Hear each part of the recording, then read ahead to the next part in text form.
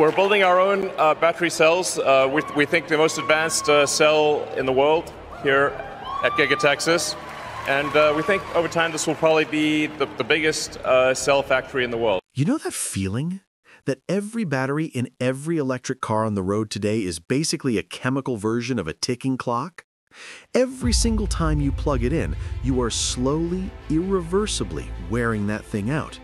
But what if I told you that social media platforms are currently blowing up with news about a new kind of battery that actually gets stronger every time you use it?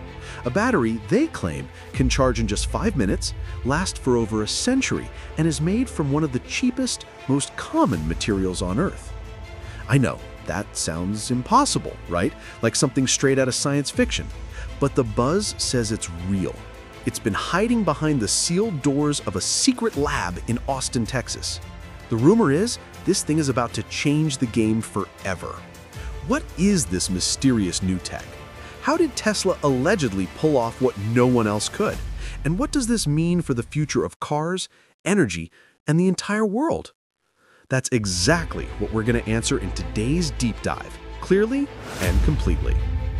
For more than a decade, the electric car race was all about one thing: lithium.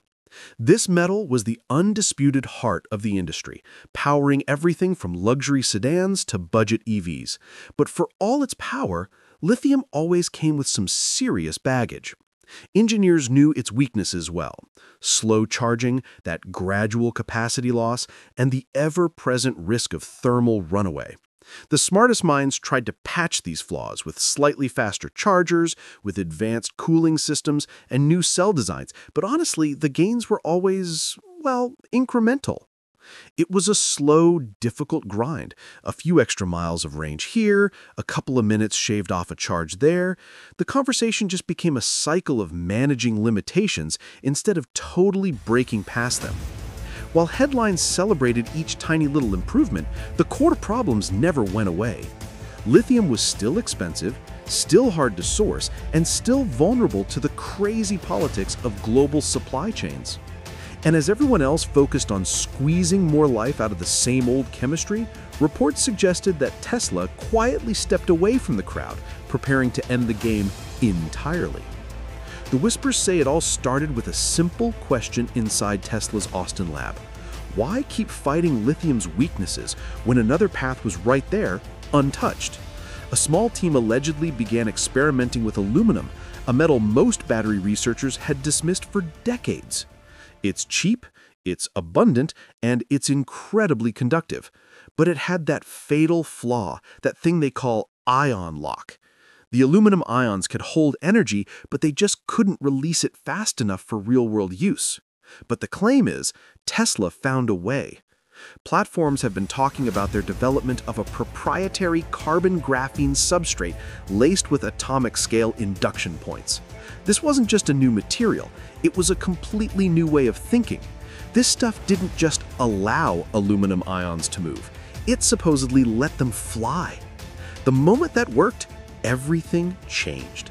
Allegedly, Tesla had unlocked a material that could move energy almost instantly without overheating, without degrading, and without the fragile supply chains that have haunted the EV industry from day one. The breakthrough, they say, wasn't just in the chemistry, it was in how the power was delivered. Tesla supposedly called it quantum burst control, or QBC. Instead of pushing energy out in a steady, limited flow like traditional batteries, QBC allegedly shaped and released it in precise, high-speed pulses. The effect was instant torque with zero lag. It's like the battery could read the driver's foot before it even moved. The lab tests, according to the buzz, produced numbers that didn't even seem real. 7,000 watts per kilogram. That's more than 5 times the output of Tesla's current 4680 lithium-ion cells. And get this, the more the battery heated up, the better it allegedly performed. Where lithium cells risk a meltdown past 40 degrees, they claim the aluminum ions hit their stride at 85 degrees, delivering stable, repeatable power without cooling systems straining in the background. Tesla supposedly didn't just slot this new battery into an existing car. They allegedly built an entirely new machine around it. Internally, the project was called Redwood. Publicly, it would become the Model 2, a compact EV with specs that sound like pure sci-fi, a starting price allegedly under $16,000, a range of 550 miles on a single charge, and a full recharge in just 5 minutes. The aluminum-ion battery allegedly ripped that limit apart. In a closed-door demonstration for investors, engineers supposedly rolled out a plain black Model 2, plugged it into a standard supercharger, and started the clock.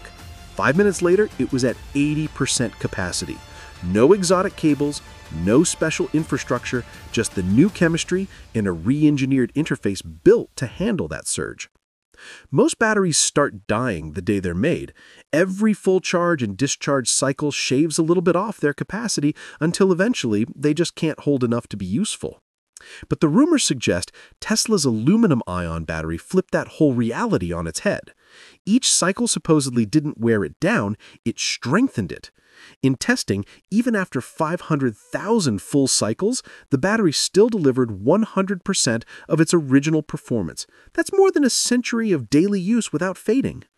Fast charging, range, battery life, and cost, the 4 main pillars that once held EVs back, have all supposedly fallen at once.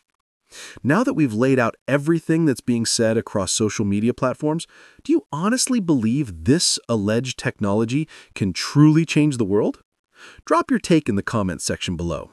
Listen up, people. Seriously, after all this hype and after all these numbers we just read, 7,000 watts per kilogram, 5 minutes to charge, 500,000 cycles, we gotta hit the brakes for a minute and put things in perspective.